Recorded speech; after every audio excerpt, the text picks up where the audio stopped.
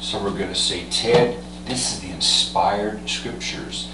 This is the inspired Bible. This is all inspired. It's not all inspired.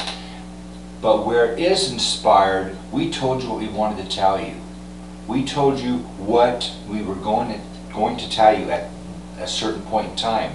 We're still at this point in time telling you what we want to tell you. Therefore, are God and the host liars? No. Are God and the host deceivers? No. Do we use what we call misinformation? Yes. Do we use it for good reasons or many different motives? Yes. We call it misinformation, like the United States calls certain things misinformation. We call certain things counterintelligence. We call certain things information to blindside Satan and the demons. We can and do and are even blindsiding Satan and the demons. Those did not see it coming that we were going to do biotech flooding and certain things, and basically certain things that those start doing, like those start doing certain things, we take the balls and we run with them for huge touchdowns. We actually make them fumble and we grab the ball and run with it the other direction, our direction. And therefore, there are things we do, including to blindside Satan and the demons. Therefore, humans of world earth, do you think you get all truth even from God and the host of the world? Absolutely not.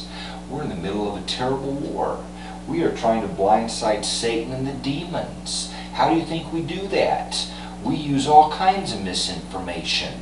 We are basically also covered up out there and planning this war. While Satan and demons are plotting, we plan.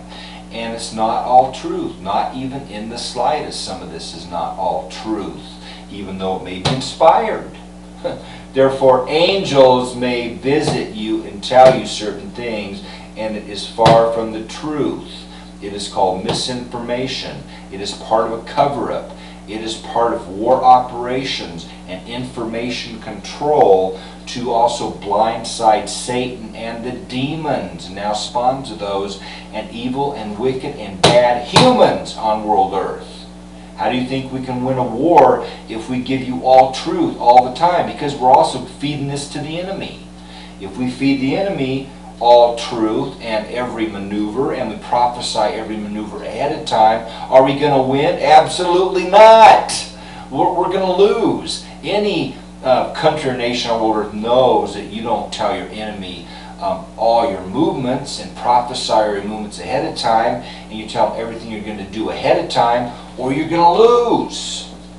Do you understand that we have good reasons many times for keeping you under a cover-up also from God and the host, our own cover-up?